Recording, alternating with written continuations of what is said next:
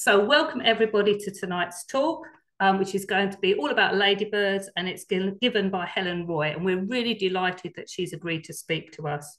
She's a renowned ecologist, entomologist, and academic, specialising in ladybirds and in non-native species. She currently works at the UK Centre for Ecology and Hydrology, and she's somebody who's just received numerous awards during her career, including a ZSL Silver Medal and an MBE, as well as a British Ecology Society Award for ecological engagement.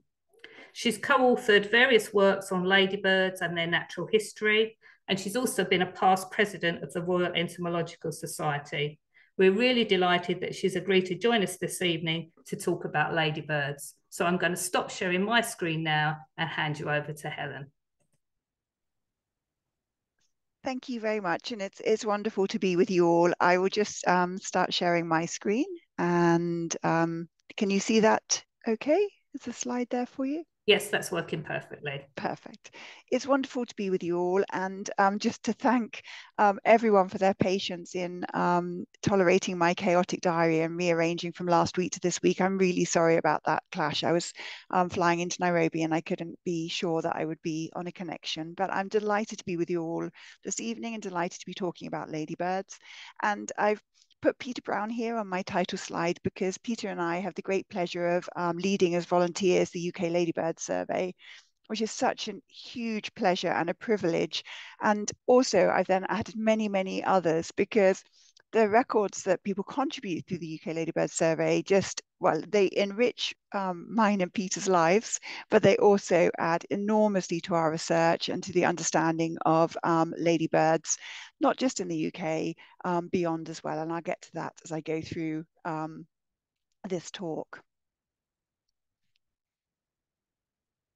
So just to mention that I'm based within the Biological Records Centre, and I often think if someone had described the work that I do now and have been doing for a few decades to me when I was a much younger person, I would have thought, what an absolutely perfect and ideal position to have. I get to work with lots of the recording schemes across the UK, and as you'll all be aware, we have this unique and amazing activity around biological recording across the UK.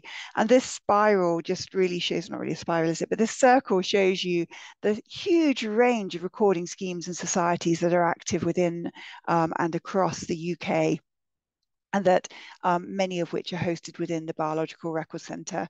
And I also just mention there of one of our latest atlases, although actually now the Centipede Atlas is now out, and that will be our latest atlas. But you can see all the list of atlases within the Biological Records Centre website. And as again, I'm sure many of you are familiar with biological recording, and it's about going out and recording what you see, where you see it, when you see it, and who you are. And in many ways, biological recording, of course, is the same as it's always been, giving many, many of us enormous amounts of pleasure. But of course, now we have new technologies that we can use, such as smartphone apps. And this gives me an opportunity to mention the iRecord app. Maybe many of you are already using that, but it's a really fantastic recording app to enter your records for any species. So when you're out on your forays at the weekend, which sound really exciting, you could be recording through the iRecord app if you're not already doing so. So I'd just like to include this animation, and this is from one of my wonderful colleagues, Tom August, and this is looking through a year in biological recording, and this is just data coming into iRecord. You can see the enormous number of records that we receive every year across a whole variety of different taxonomic groups. And I think what's really impressive as well is that you see from the map there that there's amazing spatial coverage.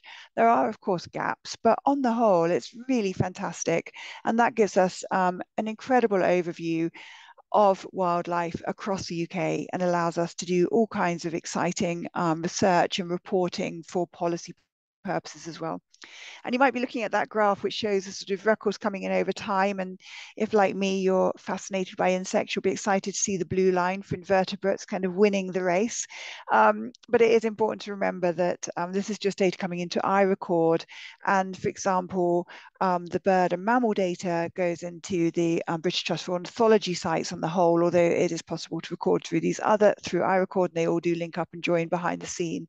But for sure, bird recording and plant recording is incredibly active as well. So I've had a passion for citizen science for a long, long time, and I've had the opportunity to work on citizen science and to be thinking about different approaches to citizen science, and particularly how biological recording fits in with the general scheme of other kinds of citizen science and the ways in which people are involved from the design stage of a project all the way through to producing outputs.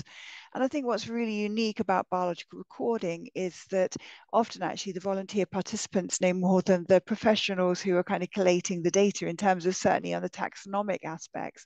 And so, you know, I have huge gratitude and appreciation for all the volunteers who are producing data and contributing it through the various biological recording schemes and societies.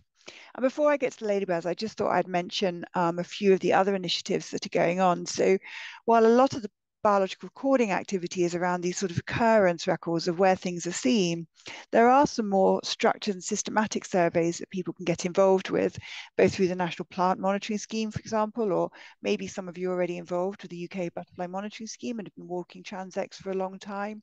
But one of our newest schemes, hosted by the Biological Record Centre, is the UK Pollinator Monitoring Scheme, and led by my colleague Claire Cromwell. And she has been setting up a variety of different schemes in partnership with other organisations. And there's something for everyone, I think, in the pollinator monitoring scheme, because people can get involved just in short 10-minute counts, these flower insect time counts, or they could perhaps adopt a 1 kilometre square and do something bigger. So this is just to highlight there are 1 kilometre squares available. Obviously, things are slowing down now for the pollinators as we approach winter, but maybe you'd like to peruse this website and think whether this might be something for you from next April onwards, and you'd be really welcome to get involved. And everyone can get involved with the flower insect time counts. And what I've really enjoyed as well is seeing how this approach, where people sit there for 10 minutes and just watch what flowers visit insects in a set kind of quadrat area. And we've been able to then share this method with other places around the world, for example, in Cyprus, where they're now using the pollinator survey and calling it POMSCI, and getting lots of people involved there in pollinator monitoring. So that was just a few quick adverts around some of the broader activities of the Biological Record Centre, but now on to ladybirds. And I've used this slide a lot, and it comes from a volunteer from a long time ago, but I just really love that in that little tiny hole, in that concrete pillar, in that very urban setting, is that huge diversity of ladybirds, a 7 spot in there, little 10 spot, an orange ladybird, and outside as well, you can see a harlequin ladybird as well. And it just kind of, to me, sort of emphasizes this sort of just the joy of biological recording and the discoveries of ladybirds in all kinds of different places. For sure, you'll see a lot in the cemetery when you're out on Saturday, because at this time of year, when the ladybirds are heading to their overwintering sites, cemeteries are a fantastic place for ladybirds. So I've already mentioned that with Pete Brown, I co-lead the Ladybird survey, and actually we were one of the, I think we were the first survey in the UK to go online, and it followed the arrival of the Harlequin ladybird in 2004. And at the time I was on sabbatical at Cambridge University working with the wonderful Mike Majuris, who sadly died since, and he was leading the Coccinellidae recording scheme at that time. And we saw an opportunity with the arrival of the Harlequin ladybird. There was nothing that could be done about the Harlequin ladybird, and it was very concerning that it was arriving. It's a ladybird native to Asia, introduced into lots of countries as a biological control agent of pest insects, but never intentionally introduced into the UK, but found its way here. And we were very concerned because it's a voracious predator. It's a very generalist predator. It eats not just the pest insects, but other ladybirds and lacewings and hoverfly larvae and butterfly larvae, all kinds of insects. But we knew there was nothing that could be done. But we saw an opportunity to get people recording harlequin ladybirds and other ladybirds to reinvigorate ladybird recording, but also to track the spread of this non-native species. And so Pete and I have been leading the survey. At first, we were leading it with Mike, and then sadly, after he died, the two of us continued for several decades now, and it continues to be just as enjoyable as it always has. But one of the things we did when the Harlequin ladybird arrived was create a website and get some online recording underway. both Pete and I enjoy writing and promoting ladybirds, and this is an article from the BBC Wildlife magazine. We take every opportunity if we are asked to do an interview or on the radio or to write something for the media, then we're really delighted to do so. Not only do we enjoy doing that, but also it promotes the survey and helps to keep people reminded of the value of their recording. So I thought I'd begin this talk by going through some kind of recording and identification techniques for ladybirds, and then move to just talk about some of the research that we've been doing with all of these amazing records that people submit. So, and some of this I'm sure some of you will be familiar with, but maybe it will be a reminder for others. But ladybirds are beetles. They have these hard wing cases, and those wing cases are often brightly colored, but not always. They're small to medium-sized beetles, so they can be really tiny, but the biggest being about 10 millimeters long. I mean, actually worldwide, there's about 6,000 species of ladybirds. There's about 47 in the UK, and I say about because we keep getting new arrivals for a whole variety of different reasons, and we can discuss that later.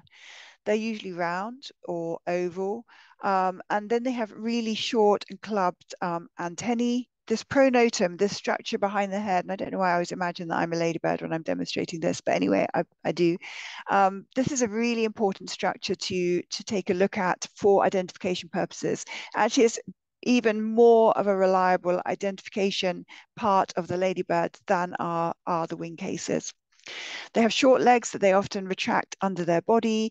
And if you were to take a really close look at their feet, you would see that they have 4 segments, but you'd only easily see 3 that are visible. But these are the things that make a ladybird a ladybird. Ladybirds go through complete metamorphosis like other beetles. So they have an egg, then they have a larval stage, and they have 4 different instars for the larvae. So a little first instar hatches from the egg, it sheds its skin, becomes a second instar, sheds its skin to a third, sheds its skin to a fourth, then it goes into the pupal stage, and then out emerges the adult. And so this is the life cycle of the 7-spot ladybird. And this is the kind of life cycle through the year. So now at the moment, 7-spot ladybirds, like all of the other ladybirds are in the UK, are in the adult stage, and they're heading into their overwintering sites, and they all have slightly different preferred places to go.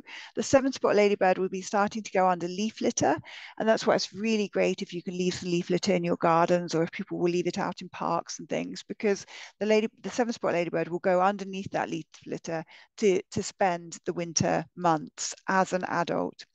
And then we're going to have to wait all the way till spring until we get to see these 7-spot ladybirds on the whole. And then they will emerge from their overwintering. They'll begin to feed, and then their priority will be to mate and lay their eggs. And as soon as they've done that, that generation dies off, and then the new generation comes through. So we sort of have this phase through June of only seeing larvae. And then we have these new adults. Now, this is the life cycle of the 7-spot ladybird. It can only get 1 generation in through the year. It needs to have winter in order to become sexually mature. Other ladybirds are not like that. The 2-spot ladybird, for instance, is a continuous breeder, and gets a couple of generations in per year. And similarly, so is the harlequin ladybird. So here is the 7-spot ladybird, and the 7 spots are quite kind of conserved in how they look. So they have these 7 spots, with one just being behind this pronotum. The pronotum always looks like this, with these sort of white patches on either side. And it's quite a reasonably large ladybird, but it's really, I think, the iconic ladybird. I did a lot of work on 7-spot ladybirds through my PhD, and they remain a very common and widespread species. This is the 2-spot ladybird, and unlike the 7-spot ladybird, it's quite highly color pattern variable. So the typical form, as we would call it, is the red with the 2 black spots. And then again, notice on this pronotum, it has these white flanking markings and a sort of black M shape almost on this typical form.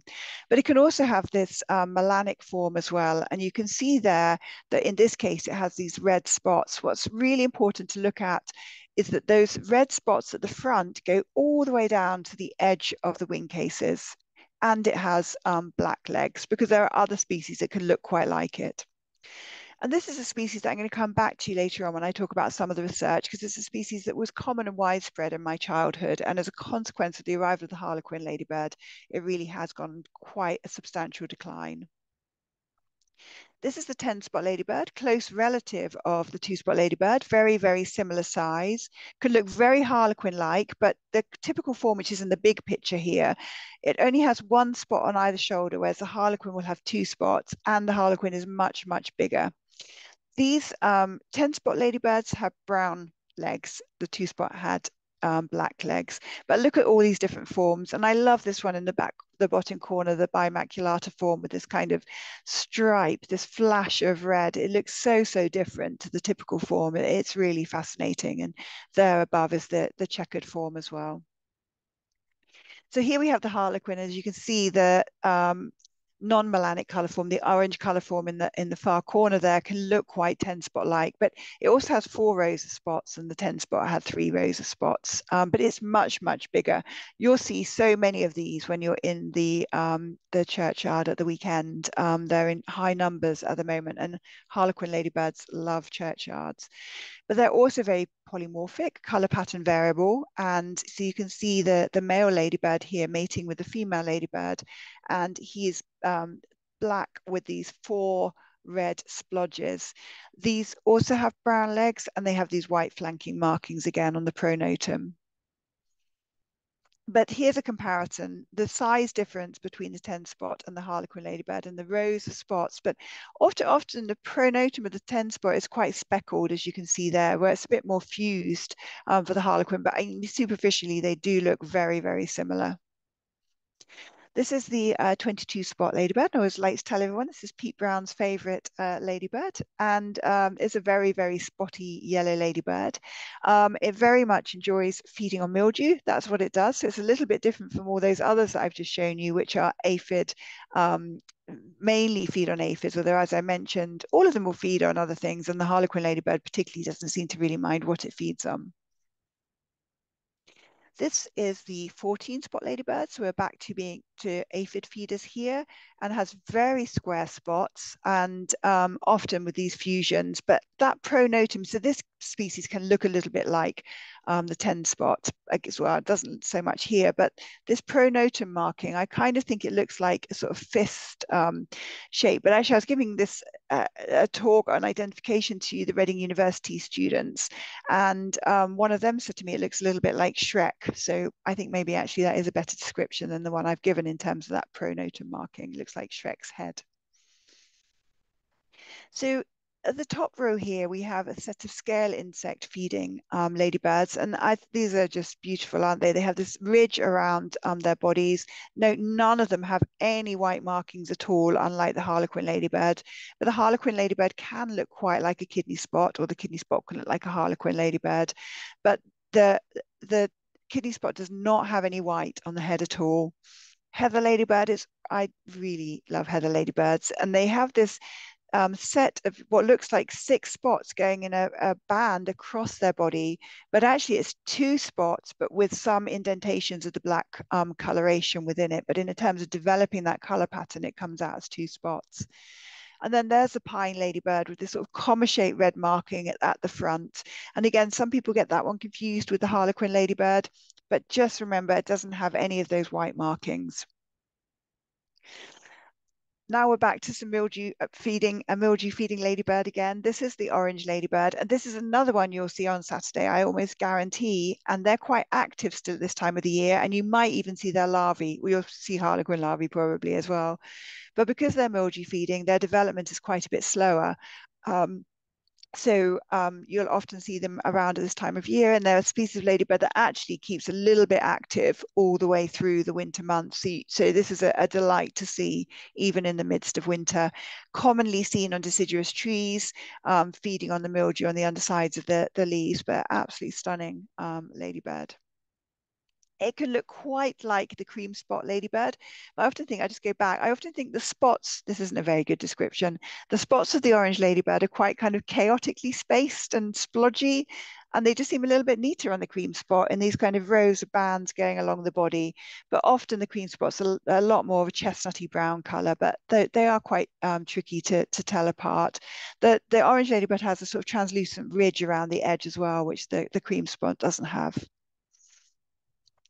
So I just put this slide in to think about how to go about surveying ladybirds. And I've done all kinds of ladybird field trips with people with all kinds of ages, with brownies, all through to older groups. And often I find that you just looking is enough. Just using your eyes and scouting out around the looking up in the trees, which I do a lot, or scouring the nettles, for instance. But you can also use an upturned umbrella. I was out with some brownies a couple of weeks ago, and I took them pillowcases, white pillowcases, so they could beat trees into some white pillowcases while they held either side. And we saw lots of orange ladybirds and harlequins doing that. And some of you may well have a sweep net, and they are great for sweeping through the grasses. And you can do this in sort of structured ways as well, sort of set number of beating of the vegetation or set number of sweeping. More often than not, when I'm out about, I'm just doing it in a very casual way, just because I enjoy looking for ladybirds. There's lots of resources available. There's the wonderful Field Study Council charts that I think also make excellent birthday cards and Christmas cards. So they're very good. We have a website. We recommend iRecord for the recording of the ladybird sightings. And most recently, we produced a field guide to the ladybirds of Britain and Ireland. It was published back in 2019, and Richard Lewington has done the illustrations. And what's really unique about it is it's the first guide that brings together pictures of the inconspicuous ladybirds, which are these tiny ladybirds that I'll come to in a short while, alongside the bigger, more colourful ladybirds. And we're also quite active on Twitter as a ladybird community. And one of the many things that I love about running the recording scheme is interacting with the community of recorders. And we do that in a lot of different ways. Sometimes I do it through iRecord by putting a comment back to someone, and then I hear back from them. People email. But Twitter is a great source of discussion as well. And this was a particular sort of coldish Sunday evening, and somebody, Per from Scotland, sent through this picture and said, could this be a hieroglyphic ladybird? And I thought, well, it could be, but it's quite difficult to tell from that picture. It could also perhaps be a two-spot ladybird. And where he said he'd seen it, I was thinking, yeah, for sure that's going to be a two-spot ladybird, because I find it really hard to find hieroglyphic ladybirds in places that aren't out on heathlands, for example. And then I consulted with Richard Comont, who's one of my PhD students, but he's amazing entomologist, just very generally. He said he needs to see the prosternum, which is a plate underneath the body of the ladybird. And so out Per went into his garden, found the ladybird, took a picture of the prosternum, and we were able to confirm, indeed, it is a hieroglyphic ladybird found in his garden in Edinburgh. And there's been a few more sightings since. So that's just a nice way we sort of interact. And I think as well, it highlights it's really easy to make mistakes over recording and identifying insects generally. But as a consequence, we learn so much from one another. And I think that's what I really enjoy about the community as well, that we all learn from one another. And Per was very excited that he had found this hieroglyphic ladybird, and I was excited he had found it too. This is a group of school children who sent me a tweet to say they were doing a ladybird survey. So I joined in from my desk, my office desk, every so often, answering their questions while they were out and about doing their ladybird surveys. That was a lot of fun as well. And quite recently, in the last, since 2018, I've been doing quite a lot of work on the UK overseas territories. And one of those is St Helena, which is pictured in the bottom corner here. And I was over there doing some work and then got stranded if the flight couldn't get back to collect me and the team. And then I was thinking, well, what I need to do is ask if I can come and visit some schools, talk about ladybirds, go and see if there's a brownie group. And I had a great week being stranded over on St Helena, doing all kinds of engagement and chatting to the young people there about the various insects that they were seeing. So this is one of the little inconspicuous ladybirds, and I use it as an example I mean, it's my only first county record, shall I say, and it goes back to May 2013, and you can see I'm still living out on this first county record. I was collecting harlequin ladybirds actually for Richard Comont during his PhD, and I found this little ladybird, and you can see these little inconspicuous ones. It's only a few millimeters long, it's very hairy, has this kind of triangular marking going down to the edge of the wing case, and it's called Scymnus interruptus. And all of these ladybirds, although they're tiny, they are relatively okay for identification, and the field guide is helpful. But there's also an amazing website that I'll send you the link to that has been produced by some amazing recorders. This is a water ladybird. This is one I struggle to find, and then other people finding in huge numbers. So it's very sort of patchily distributed. And I think that's the other thing that can be with ladybirds. Sometimes people will think it's a really poor ladybird year because they're not seeing so many, but they can be very patchy in their distribution. And this is a ladybird that changes color. So in the summer, it has bright colors, and in the winter, it goes into more camouflage colors. Really amazing. This is a graph just showing how the numbers of records over time, and the scheme was established back in the early 1970s. And there's always received quite a lot of records. And for sure, Pete and I stand on the shoulders of giants, of John Muggleton and Mike Majerus, who led the scheme beforehand. But it does show how online recording and also promotion with the Harlequin Ladybird highlighting the importance of recording ladybirds, how we've had this increase in records. And we probably get about 20 to 30,000 records a year now, which is really amazing. And we can see that as well now, we're getting records pretty much all through the year. People just sending in their sightings. Of course, there's less around for the winter months, but nevertheless, people are finding them to see. And this just shows the records coming in over time, and with this sort of consistently high number of harlequin ladybirds. Of course, it goes up and down a little bit. And sometimes we get more for 7-spot ladybirds than harlequin ladybirds, but they're both species ladybird that we get quite a lot of records for, and the number for the 2-spot ladybird declining over time. So we have been running some models to look at the status of ladybirds, and this is some work by Charlie Uthwaite from University College London. And it is a depressing picture, I'm afraid, as it is for so many insect groups, that there are many species that are showing declines. And with this Adalia bipunctata, the 2-spot ladybird being one of those species that is showing decline. Others that we barely have seen so much of, like Stithoris punctillum, also showing a decline. But I will say this last summer, we've had so many records of this little Stithoris punctillum. That's our smallest ladybird. It's about 1 millimeter long, has bright yellow legs. So if you do see it, even though it's tiny, it's quite easy to see. It's sort of black and hairy with these bright yellow legs. Of course, we're seeing some increasing. We've seen the orange ladybird showing an increase in recent decades, which is fantastic. We're not really sure why, whether it's feeding on more mildews, we don't know. It used to be thought to be an ancient woodland indicator, but now it's found in so many different places. And then we have these new rhizobius arriving, Chrysomaloides and Lephantae here as well, but now we also have Forestieri that's just arrived as well. And of course, the harlequin ladybird has been on the increase. So this is the data that is in this paper from Charlie Uthwaite, showing these estimates of trends over time. And we were able to use those trends to put into the field guide to show whether the ladybird was increasing, decreasing, or stable within its distribution trends. So all that information is also now captured in the field guide.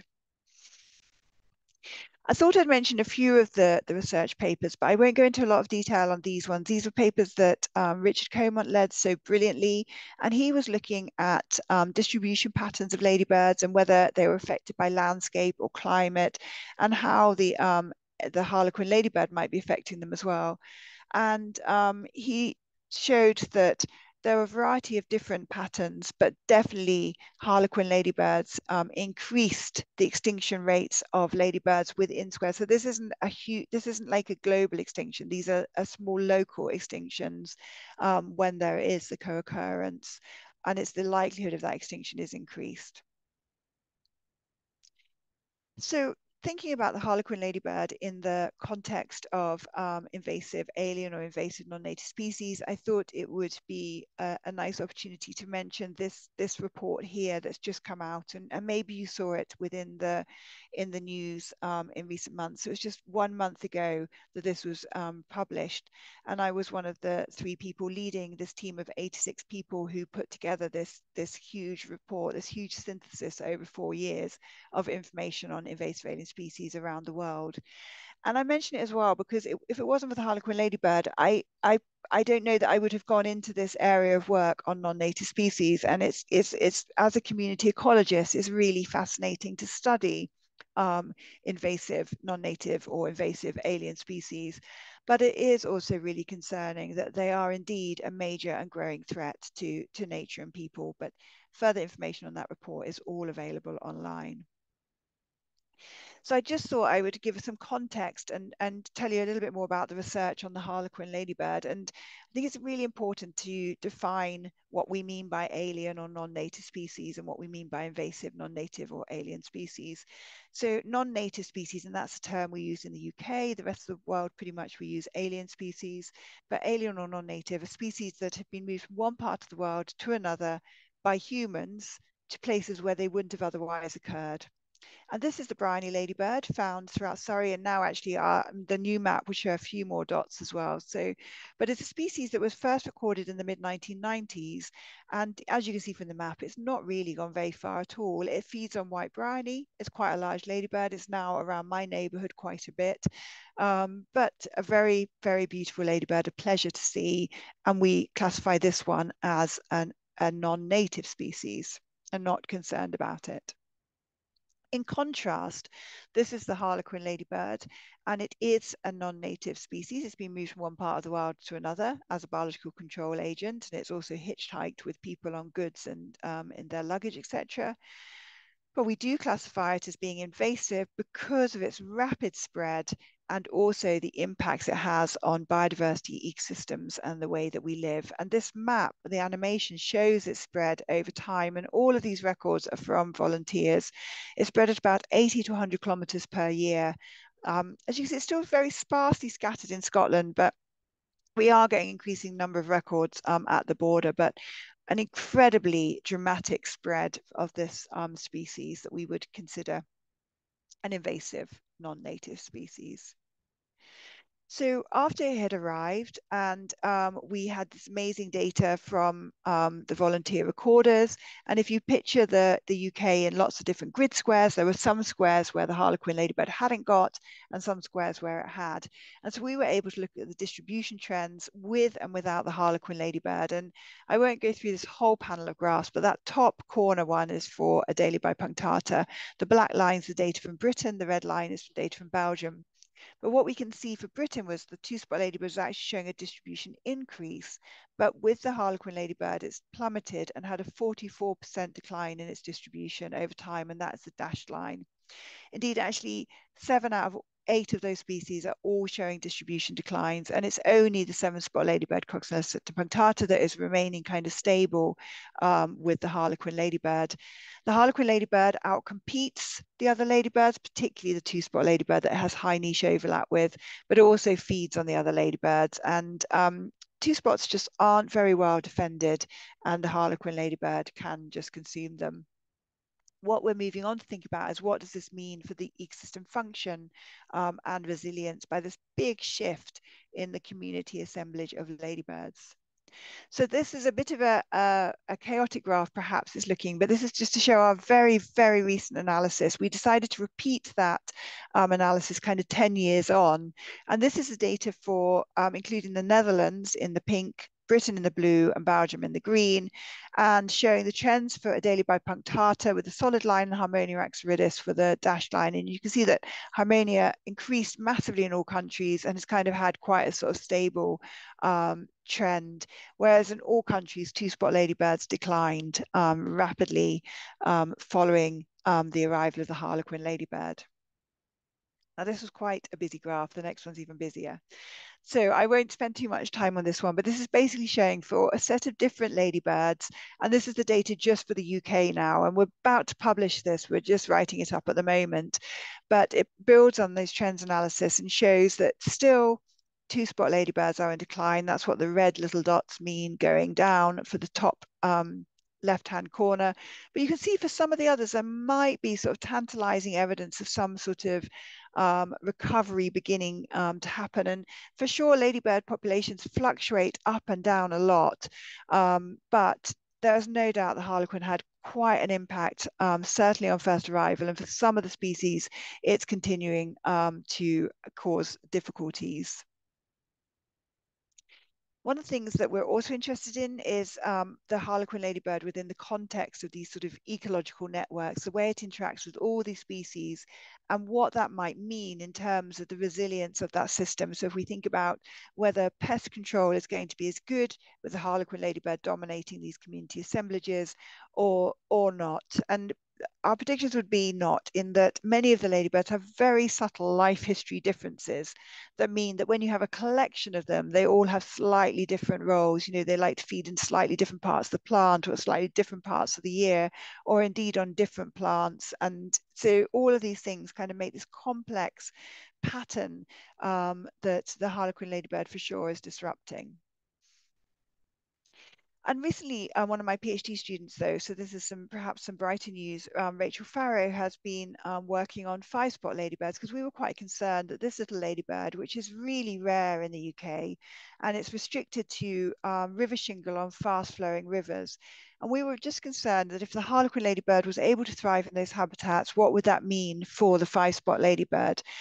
I won't go through all of the data in a lot of detail, but you can see the red bars for the five spot are higher than the harlequin. So the harlequin isn't going into those sites too much. And actually the five spot ladybird seems to be thriving in its unstable habitat. A lovely ladybird to see. I highly recommend a visit to Wales, for example, to go and see it. I thought I'd also just mention some of the international collaborations that we've been really fortunate to have. And Pete and I work with ladybird recorders from all around the world and people who are running schemes. And this is Audrey and Tanya in Chile. And we joined them on one of their projects to hear about the work they've been doing on ladybirds. And one of the things we did, we decided, probably slightly frivolously, but it was a lovely day out, to go and see how high we could record harlequin ladybirds within the Andes. And we got this record at 3,578 meters above sea level in this kind of very barren environment. But still, it was able to find things to live on, and really demonstrates why this particular non-native species is so successful. It can just cope with very, very many different environmental conditions. And much more recently, I've been working with Victoria Verenkraut, and she came to the UK for 6 months on a fellowship and set up a ladybird survey for Argentina. And she's just been inspirational in engaging people in Argentina with a whole variety of resources to increase the records available on harlequin ladybirds, but also on other ladybirds as well. Just really inspiring work.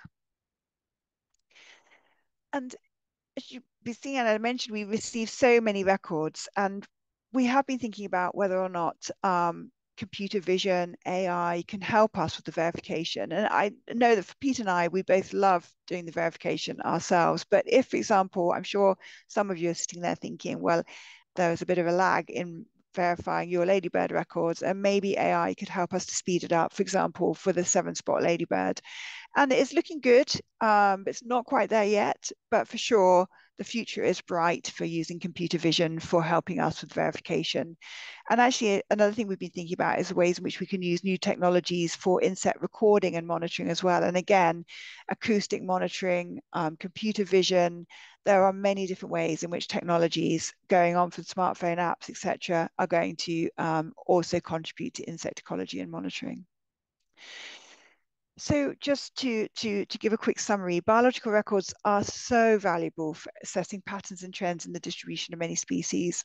And actually, not only that, we get so many life history stories from biological recorders that really contribute to our very deep understanding of the ecology of these ladybirds, and particularly these little teeny tiny ladybirds. There's so much we don't know about them. There's so many questions that could be addressed about them, and that's what we can all do together. Ladybird distribution patterns are dynamic. There are lots and ups and downs, and we are showing that there are many species that are having long-term declines. But there are some that are showing stable patterns, and indeed a few that are also increasing in their distribution. There will be opportunities to use new technologies, but I think it will remain a pleasure for many of us to go out either with our smartphone app or our notebook and a pen and paper and just keep recording. But those smartphone apps are going to get cleverer at helping to point out to us what the identification might be while we're out in the field, or linking us to the wider community in many different ways. So I think it's really exciting to consider the range of approaches that we can use. But most of all, what I would say is just the joy of celebrating biodiversity together is what biological recording brings for me. Just being part of the community with all of you and just celebrating biodiversity. And whether it be in the churchyard that you visit at the weekend, or whether it be in the Andes in Chile, it's just so wonderful to be out recording and sharing that experience with others. So thank you very much to the London Natural History Society, and then thank you to many who have provided funding for me and the Biological Record Centre for hosting the UK Ladybird Survey. Thank you so much, Helen. That was really fantastic. I thought you kind of packed such a lot into it, and it's made me think, particularly in terms of the ID. I'm really glad we're recording that. It will be really useful to go back and to look again, and all the little sort of tips that you were giving in terms of ID, and I was kind of doing the same thing, the pronotum thing. So it's obviously kind of catchy. Yeah, it's great. Actually, it's kind of slightly, it's probably slightly strange, but it does help you to remember. So that was and it was also really interesting to see some of the very recent data. So thank you for sharing that with us. I mean, obviously that's sort of hot off the press or going to the press, but interesting that kind of some of the long-term trends may be different, particularly with the harlequin impact of the harlequin ladybird. The long-term trends may not be quite the same as what seemed to be the kind of immediate response. So and hopefully it kind of won't be quite as dire as it sort of did seem to be at some point. I've got a few questions as well in my head, but I think we should start with the audience questions because the chat's been quite busy. So Anchor, over to you first, and I'll see if I can squeeze a couple of mine in at the end. Yeah, I've got one as well, so we'll be duking it out. Well, actually, there were quite a few questions, comments about harlequins, of course, and I think you kind of answered a lot, but I think I might just ask them anyway, just to kind of reaffirm what you were saying. So Rory was saying, are harlequins as bad as people say, and are invasive species that need exterminating? And Guy was asking what is being done to manage the harlequin invasion. Yeah, great question. So nothing is being done to manage the harlequin invasion because there is nothing that we can do. Once it arrived, we did a very, very rapid review of potential possibilities for managing it. And there's nothing that can be done that wouldn't affect other ladybirds, for instance, and also that would actually be effective because it's a species that just has such a high reproductive rate. It would just keep bouncing back. And so we really ask people not even to kill them themselves because it would make no difference to the population and they're so easily confused with other species. But of course, recording them is really valuable. And I will say that by having that first online recording and tracking the spread of the harlequin ladybird, it did give people like DEFRA, for instance, the confidence in that online recording and engaging people in recording invasive non-native species. And you're maybe aware that there's been a bit of an upturn in Asian hornet records over this last year. And that system follows exactly the same system that we developed for the harlequin ladybird and that we were then able to use for the Asian hornet. And we run that system within the Biological Record Centre. And it has been really busy. And of course, that is a particular insect where something can be done because all the hornets go back to the nest at night and then the nest can be removed. So there are examples where there can be effective management of invasive non-native species, but really the best approach is to prevent their arrival in the first place, to try and use effective biosecurity to really minimize those species that could be coming in and causing problems. But then I think it's also really important to remember that many non-native species do not cause problems, and that's why I highlight with the Bryony ladybird as well. Well, kind of related, I think this question was asked just prior to you kind of explaining what was happening, but CMM Mill was asking why the two-spot is declining in particular.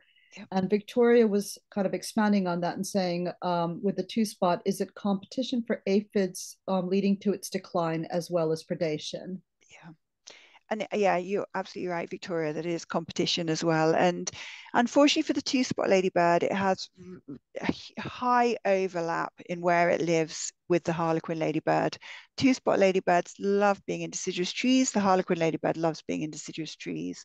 One of the other misfortunes for the two-spot ladybird is that its life cycle is slightly slower than slightly ahead rather of the harlequin ladybird. So when it's at a pupal stage, the harlequin is often in a fourth instar stage, which is a really hungry larval stage. And there's the pupae just sitting there and the harlequin larvae just feed on them.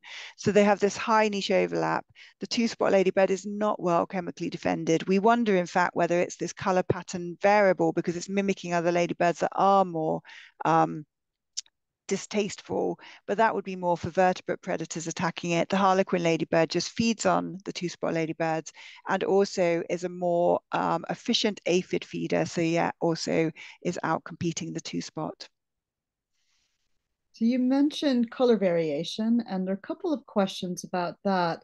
So Becky was wondering how the color variations were determined to be the same species and not just hybrids. Was this through DNA testing? And Maria was wondering if the particular variation of one species, does that get transmitted to its offspring? Yeah, really both brilliant questions. In terms of knowing that they're the same species, they mate and they produce viable offspring. So that would have been how people looked at it before we had molecular tools to be able to do sort of DNA barcoding and know that therefore they are the same species, which indeed we can also now do. But it is really fascinating that they are so color pattern variable. In terms of the second question, that is more tricky because they do, yes, for sure, there are complex genetics behind these color patterns. And there are some amazing studies, including by Mike Majuris, where he looked at the kind of dominant genes leading to different kind of color pattern permutations. But for example, there have been in the UK, we just have 3 color patterns for the harlequin ladybird. Predominantly, we occasionally get a 4th, the axaridis form, but that's it. But there've been about 100 recorded worldwide, and the genetics behind that is phenomenally complex. But it is, yeah, these things are inherited. Oh, but I should also say though, there was a wonderful study where it showed that there are environmental factors as well. So this time of year, when you're seeing harlequin ladybirds that have appeared from their pupae, they have bigger spots, the orange one with the black spots, than they do from the spring generation. And it seems that if a harlequin ladybird is a pupa when it's cold, it comes out with bigger spots. So when you're out and about on Saturday and Sunday, have a look and see if there's a lot of harlequin ladybirds with really big splodgy spots. And then in the spring, you'll start to see those ones that just have the more pimpering and sometimes no spots at all, which I think is amazing. I'll have to go back and look at some of the photographs I've taken. Yeah, it's making me think that as well. Yeah. There was also, still kind of staying with the whole color change. Sylvia was wondering if the water ladybird is the only one which changes color throughout the year. It is indeed. And yeah, it makes it extra special for that, doesn't it? But yeah, it is the only one known to do that. It's amazing. Oh, well, I say that. I mean, some of the others their color matures. So often when a 7-spot ladybird emerges from its pupa, it's quite a sort of orangey color, and slowly more of the pigments get laid down and it becomes a richer red. But it's that's just sort of pigments being maturing over time. Whereas with the water ladybird, it's really quite a contrasting, going from this sort of pinkish color to a beige color. Can I just pop in and ask what the sort of reason we think that happens? What is, you know, is it, what's that adaptation for? Well, it seems to be that in the winter coloration, it's camouflaging within the reeds that it occurs in. And then it's using bright warning colors when it's active in the summer months. But, you know, others don't do that. But then many of the others are tucking, you know, themselves away more into the, for example, two-spot ladybirds will go behind bark, or they come into the window frames as well. The harlequin ladybirds, the seven spots are going underneath the leaf litter. I mean, the little water ladybirds do tuck themselves into the reeds, but maybe evolution has driven them to need to be more camouflaged at that point, rather than all the others remaining very brightly colored. So still with the harlequins, they're so popular or not. William was asking, where do harlequin ladybirds come from, and how did they or do they affect the ecosystems there? Yes, so they come from quite a broad area across Asia. So you can find them in China as a native species. And actually, Pete and I we enjoyed going to China together for a meeting. And we took some time to go out and see harlequin ladybirds at home. But yeah, harlequin ladybirds at home also do cause problems. They also overwinter in very large numbers and can be a human nuisance in doing so. They are kind of the top predator of that assemblage of ladybirds, so they are the most abundant over in their native range as well.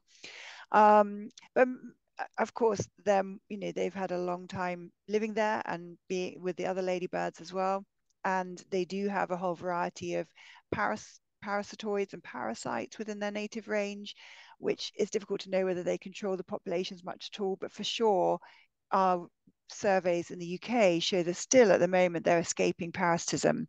I have a wonderful person working with me at the moment, Robin, and they have been doing parasite surveys more recently and are really showing that there's a much lower prevalence of parasitism within harlequins than there are for native ladybirds.